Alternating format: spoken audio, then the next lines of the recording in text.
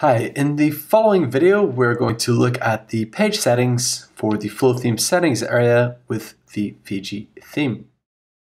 Now this settings area is pretty simple. In the introduction area here we will have all of the videos describing the different types of page templates that you can use. If you need to review those, you can have a look at the videos in this introduction section. Now to get here you'll go to Flothemes pages.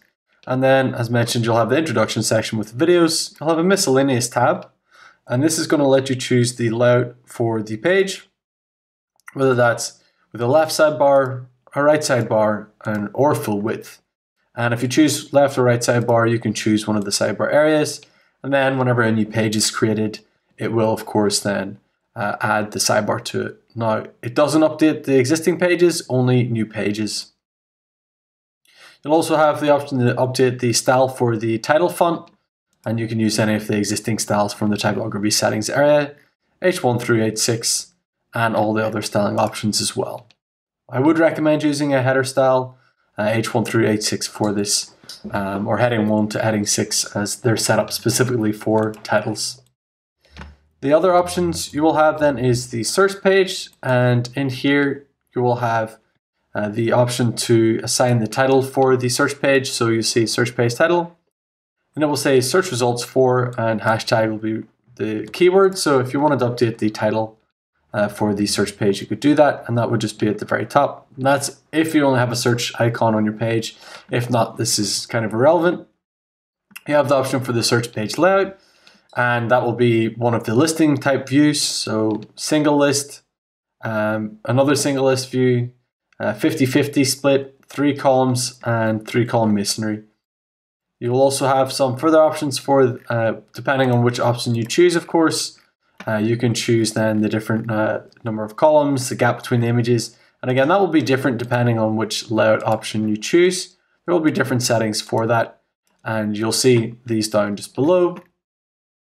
Some of them will have mobile settings, and most of them will just have the specific settings here with the columns and gaps. And if you want masonry, you can enable it for this specific block.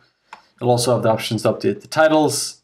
If you want to display the categories, if you would like to have an overlay on the image and the colors for that, and if you want the decorative icons, you can also show that as well. So just a few little options here. Again, this is for the search listing page if you wanted to update that and give yourself a slightly different view type to the search. I would recommend using the same view that you use for your listing page for your blog for consistency. This will also go for the archive page. The exact same principle applies here. Choose the layout.